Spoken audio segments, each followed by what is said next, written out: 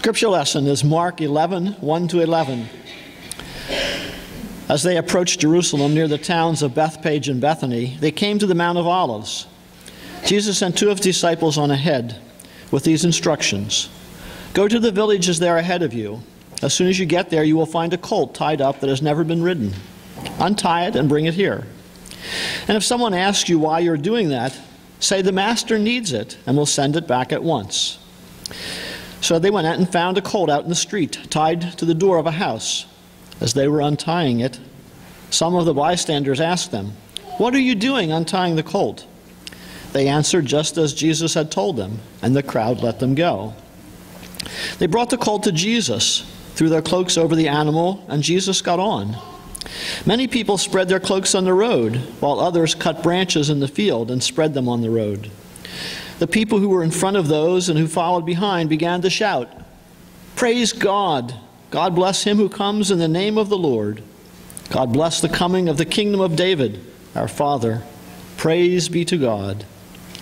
Jesus entered Jerusalem, went into the temple, and looked around at everything. But since it was already late in the day, he went out to Bethany with his 12 disciples.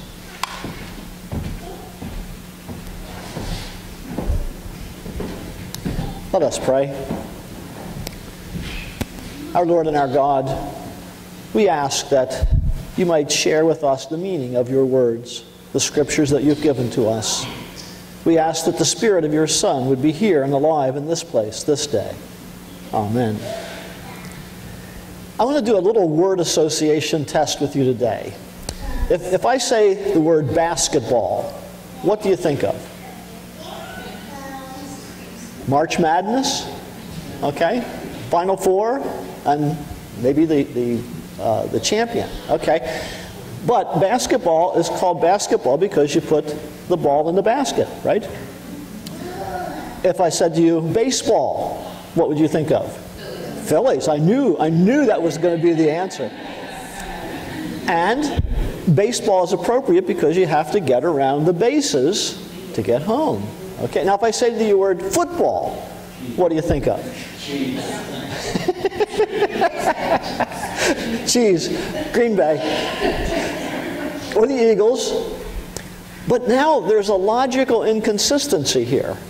Basketball, you put the ball in the basket. Baseball, you run the bases. And football, well, you kick off and you punt and you kick the extra point, or maybe you kick a point, but really, it's not about using your feet. You have to run the ball and pass the ball. And so if you think of football, what do you think of, Eileen? What do you think of when you think of football? Soccer. Soccer. American football is Eagles and cheese, but football in the world is soccer. Okay, so sometimes words are misleading, and the information that they carry misleads us. The same thing is true of Palm Sunday. When I say palms, you think of Palm Sunday and what we celebrate today. But you know what? The Palms are a minority report. Only one gospel out of the 4 gospels talks about waving palm branches. And that's the Gospel of John. Now, we have 4 Gospels, Matthew, Mark, Luke, and John. The first 3, Matthew, Mark, and Luke, are called the Synoptic Gospels because they're alike. The Gospel of John is not like the others. It's not a gospel of history, as are Matthew, Mark, and Luke, but it's a God of theology, the thinking about Jesus. And so it's kind of light to depend on Palm Sunday on the Gospel of John. So really, this should probably be called Leafy Branch Sunday. But that doesn't work very well, does it? 2 of the Gospels talk about cutting leafy branches, Matthew and Mark. Luke doesn't talk about branches at all. So what's going on here? We use a part of this and we magnify a part of us and we lift a part of it up. But the question I have for you today is, do we think it through? Do we really understand what was going on? Is this just a pageant that we participate in, or is there meaning that is underneath? We think of Palm Sunday as the triumphal entry into Jerusalem. And some people think of that as kind of an historical accident, just Jesus kind of stumbles into it. But the reality is, it was planned. He planned it.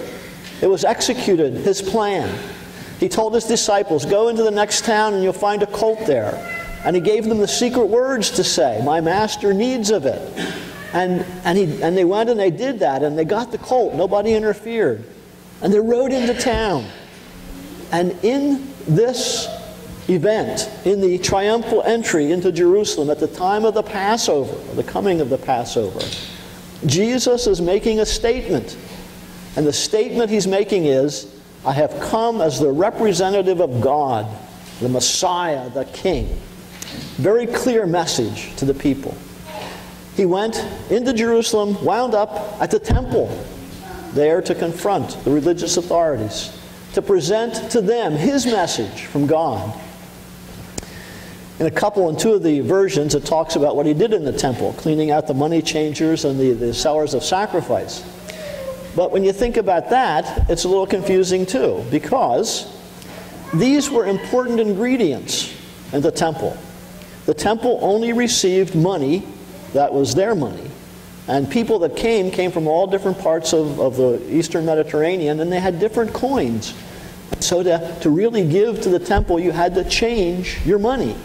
Now maybe they were cheating too, I don't know, but the reason they were there was to help the temple worship. And the sacrifices. It was important that they sold sacrifices. You could not sacrifice an animal that was not perfect. And so if you're bringing it on a day's journey or 2 days' journey, it's not going to be perfect when it gets there. You have to be able to buy it there. And so what Jesus was doing was not necessarily kicking out the people that were cheating. He was saying, you people are off base. This isn't what God wants. God doesn't want you to offer these sacrifices on the altar. And this thing of prayer, you've just changed it into business. And so Jesus was challenging the way religion was practiced at the day. Now, what if, let us suppose, what if Jesus takes his message to the temple and the leaders of the temple say, you know what? We have been mistaken. You know what you're telling us about what God wants is really important. Now, they had the prophets telling them that. Prophets speaking for God said, I hate and despise your sacrifices. The stench of your offering is an abomination to me. They didn't pay attention to that. But what if they would have listened to Jesus? We've had it all wrong. But they didn't do that. There are many what-ifs in life. And it's important, I think, for us to understand what happened on Palm Sunday and what's happening for us today. Now, I want to share with you one of my brushes with leafy branches.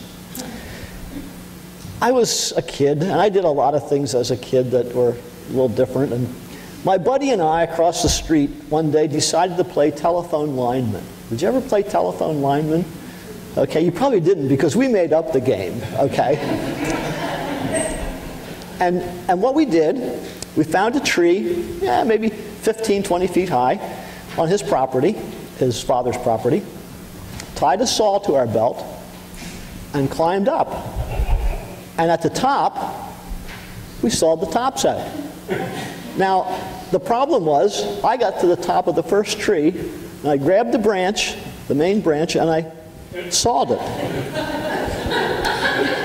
You got the message. I was holding on to the top. And when I sawed all the way through, the top fell down. I fell over backwards. Somehow, dropping the saw made a swipe at the stub that was sticking up there. Missed it the first time.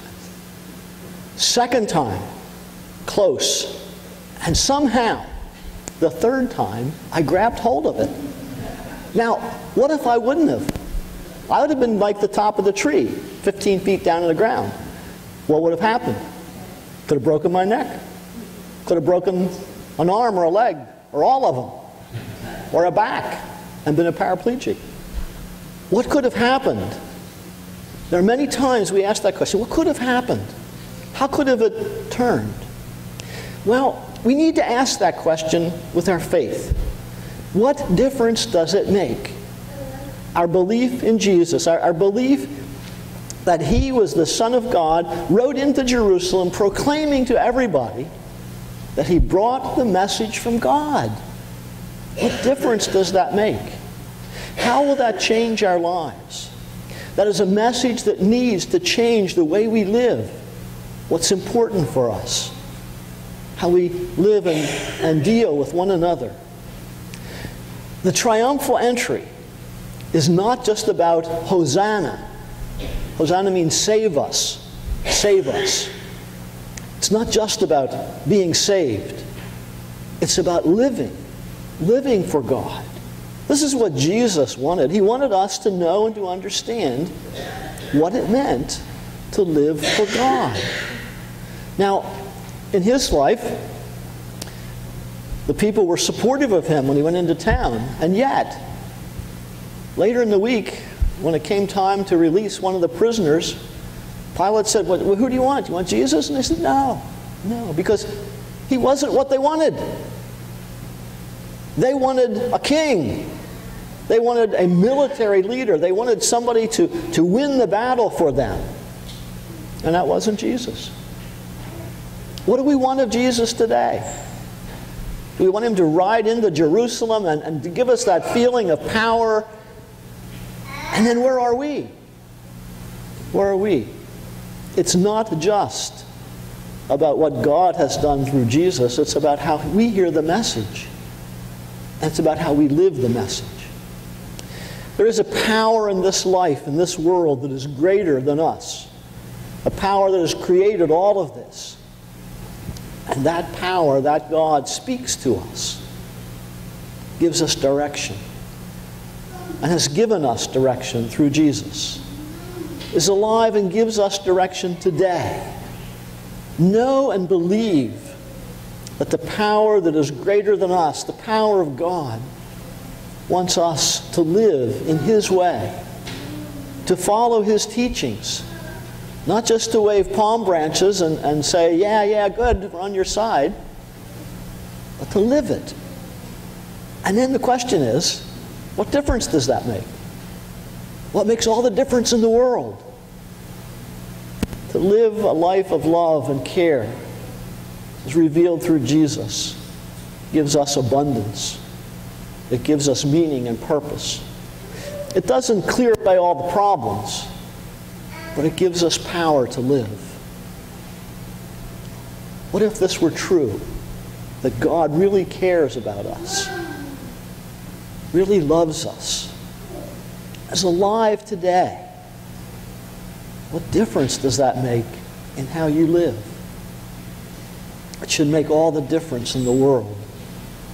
To live a righteous and good life is fulfilling and meaningful. To love one another and to lift one another and to care for one another is a plan that works for everyone and works for God. We sing Hosanna, save us. But we need to live, thank you, Lord. Help us to follow. Help us to follow. Let us pray. Our Lord and God, help us that you may make a difference in our lives this day, every day. Amen.